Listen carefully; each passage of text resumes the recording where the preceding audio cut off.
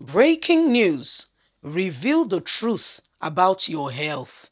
Bishop Waleoke tells Buhari. You know, there's been this controversy about what is really going on with Buhari's health. People come to tell us that his clone is this, is that, is dead. I'll keep saying it again and again. If he's dead, it has not been officially made. It's still an allegation, and they call it an alleged information on it until it is proven. So we at the media angle will be very wrong to go and say what has not been officially, proven or okay, or said about. For starters, nobody has officially said this. Again, it's all an allegation. It has not been proven. Now, Bishop Waloke, a very renowned known man of God, is saying to Buhari, there is something not right about you, and you need to tell Nigerians the truth. What is going on? What is this your healthcare issue thing you keep going back and forth about? Tell Nigerians what it is. They have a right to know. You are in a public office. There is no, is my privacy at this point in time. Please don't forget to give us a thumbs up, subscribe if this is your first time. God bless you. Reveal the truth about your health, Bishop Waleoke tells Buhari. Bishop Waleoke, the president of the Pentecostal Fellowship of Nigeria, has urged the federal government to stop hiding the truth about the health status of President Muhammadu Buhari.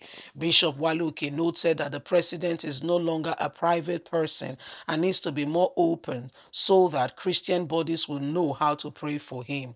Okay, who urged and spoke in Lagos at a press briefing, said, "We are praying for our president for good health. He has been out of the country for 2 weeks on health matters. However, two things give us concern about this very president, his sojourn and who he really is.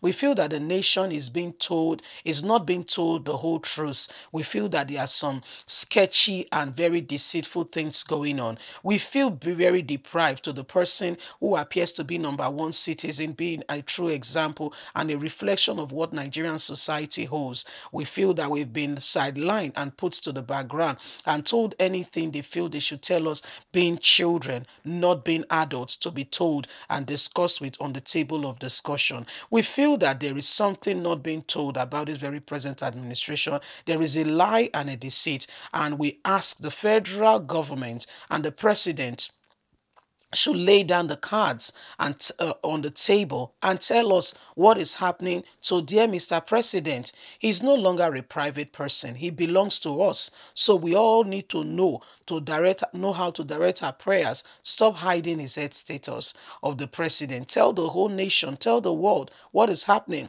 Bishop Oke also wondered why the president prefers traveling abroad for medical checkup instead of putting Nigerian healthcare system in order for him to use. He said again, we are concerned that whenever our president needs a health check, he will go out of the country. To us, this is a major international security risk. Does it mean that our president is safer in the hands of foreigners than our hands? Supposing that these people, in an attempt to undermine our nation, play games with our president, what can we do? Why should our elected president be going abroad for healthcare when we can inject money into the healthcare sector in Nigeria and get it up to standard as well? Okay, also urged the federal government to rise to its number of responsibility of protecting lives and property citizens of the country. He said everyone should be concerned about the security situation of the country today. We want to change the federal government and we want to charge them that they should rise up to the number one responsibility of protection of lives and property for all Nigerians. I want to charge the newly appointed security chiefs not to talk politics with lives and property and should live up to expectation and bring about skill and deal with this insurgency once and for all. PFN is an opinion that the government should not negotiate with bandits. Negotiating with bandits is an is an admission of government failure. Bandits are not negotiated with. They are meant to be phased out by the wrath of the law. Why should a credible government be negotiating with rapists, killers, murderers, those who adopt people? It is not acceptable. I do not believe that Nigerian government has failed yet to that extent. Yet they continue to throw this in our face. This ought to stop and stop now. The weight of the government and all that is going on, the killing spree, ought to stop. Our land is stained with blood. Thank you very much, clergyman. God will bless you for your obvious for obviously noting out things going on in our government. Thank you for speaking out. However, we don't think that this government understands the language you are speaking, because what they know how to do best, and what they normally do best, is to oppress their citizens. Okay, not to tell them the truth. They behave as if they are talking to children. It's at home that when you are talking about sensitive, important matter, you're careful how to bring out those important issue before children, so they don't go out to their friends, and the way they put out the matter is not acceptable.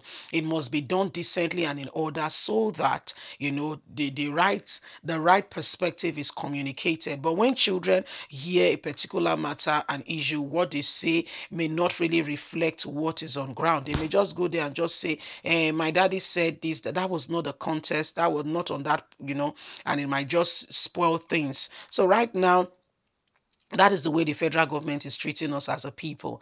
Oh, they do not believe, or refer to Nigerians as mature people, adequately well-read, well-learned, and they feel that they are the ones in charge. So they take things into their hands and do things the way they want to do. It ought not to be so. So Nigerians, the onions rest upon us to do the right thing. And what is the right thing? We all rise up and, together with one voice. By the time we demand for it, they have no choice but to budge. We know that this government is a very stubborn one, but one other thing we can do as well is let's pray.